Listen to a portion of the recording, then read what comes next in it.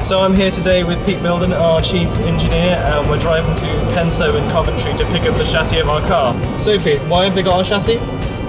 They've been doing a 3D scan of the chassis so we can get the as-built CAD. This is going to allow us to make sure that when we fit all the suspension components into the car, they're going to fit first try.